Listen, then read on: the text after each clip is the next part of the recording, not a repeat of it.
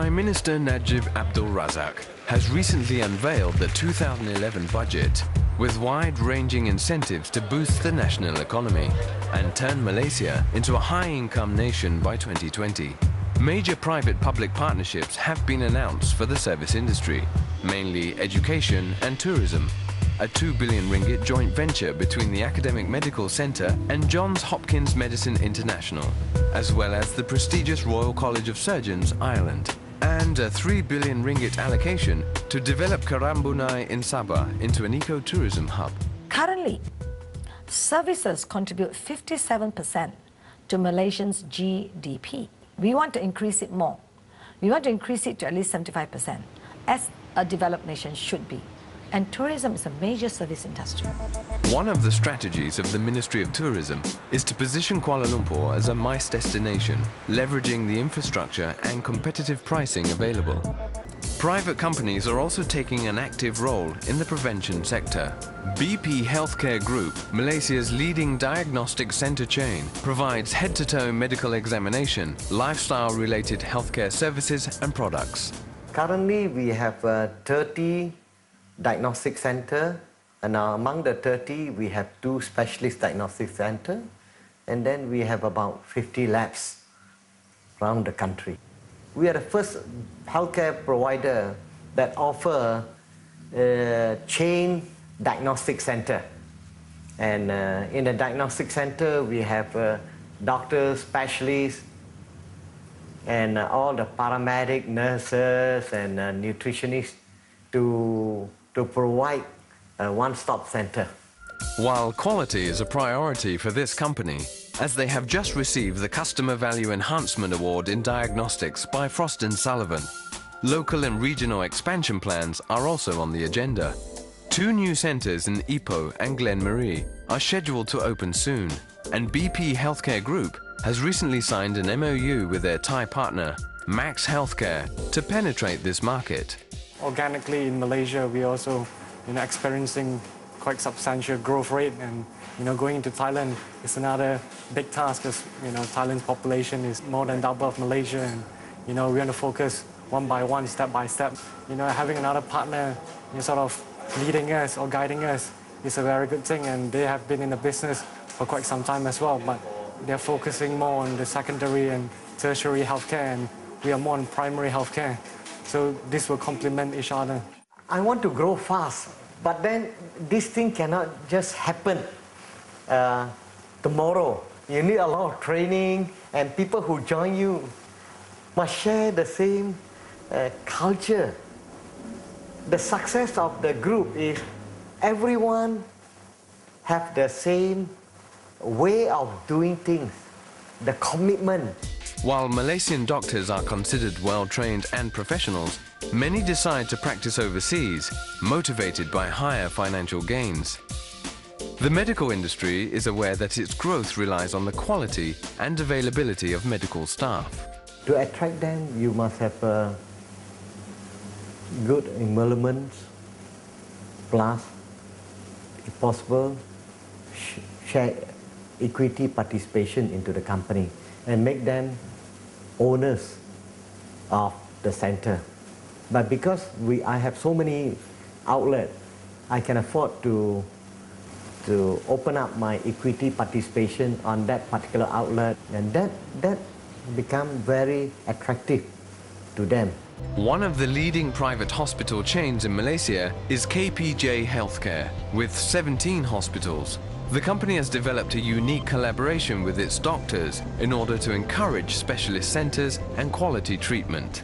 The expectation that when they come to our hospital is the level of service that is present in not only the doctors who are renowned in their own field, but also the standard and quality of care which is comparable to any other private hospital in any part of the world.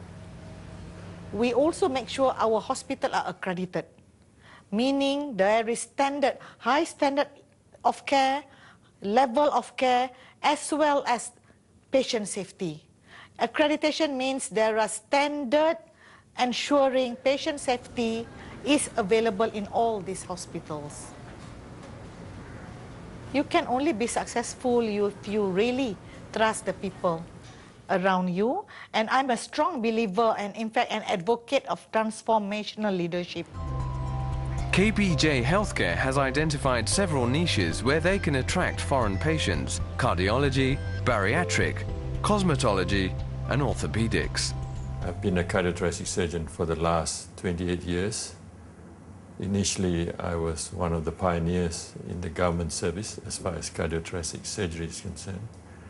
And after serving the government for 22 years, I've joined the KPJ 5 years ago as a cardiac surgeon.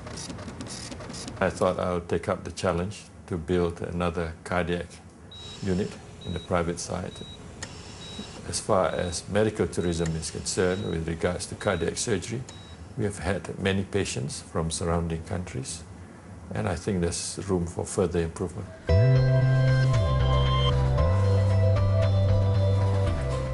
I'm a general surgeon who is specialized in laparoscopic bariatric surgery.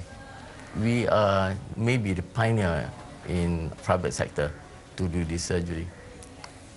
I feel that this obesity surgery is going to be very popular, okay, since it is like a disease now. It is like an epidemic. So about 12% of Malaysian populations are overweight and about 4% are severely obese. In order to combat these problems, they need to lose weight. So usually, I will tell them, before we embark on surgery, the patient needs to try to lose weight by any other means. If they can't, then they come and seek my help, which is surgery. That is almost the last resort of to lose weight.